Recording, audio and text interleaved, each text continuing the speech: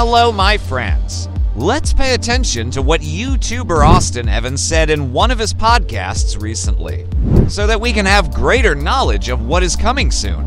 Sony wanted to, they can make a PS5 Slim today with the existing PS5 1200 motherboard because it is so much smaller than the launch. The heatsink is so much smaller. But the rumors now are that the next version, whether they call it the 1300, the Slim, whatever, is going to have an even smaller motherboard. And importantly, it will also be using a 5nm chip. When they upgrade to 5nm, that's a full step forward, which will mean that, in my opinion, they actually can legitimately knock off, like, 30, 40 watts or whatever off of the TDP, shrink everything down. That's going to be a much more substantial upgrade than what we saw going from the original to the 1200. Since they've already done this twice already, if they were going to do it, they would have already done it. According to the commenter, Sony is preparing a PlayStation 5 revision as part of ACF i1300 series.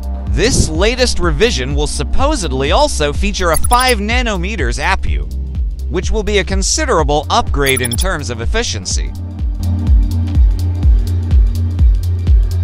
In addition, there will purportedly be no liquid metal in this upcoming series, with the source stating that the new PS5 model will run cooler, because the 5nm APU won't produce as much heat.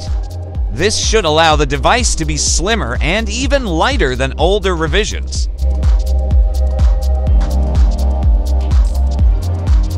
Why that matters is that it signals the new PS5 model will hopefully run cooler during use. A 5nm APU also means less energy consumption, less thermal output, smaller die sizes, and ultimately faster computing power, all of which will make it a more efficient console.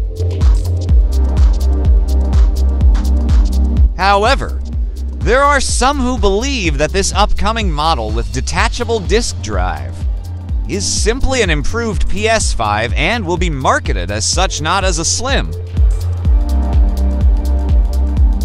In 2021, Red Gaming Tech opined that a slimmer PS5 could be in the works for a 2023 release, with the console featuring a 5nm chip.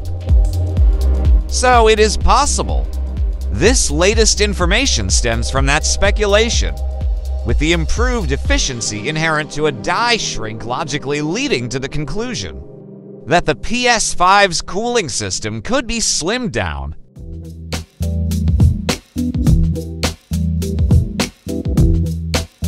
Well, that's it for now.